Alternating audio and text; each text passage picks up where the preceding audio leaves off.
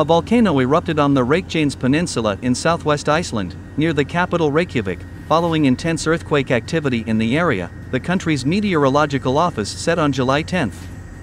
Images and videos showed lava and smoke emanating from the side of a mountain. The Reykjanes Peninsula is a volcanic and seismic hotspot southwest of the capital Reykjavik.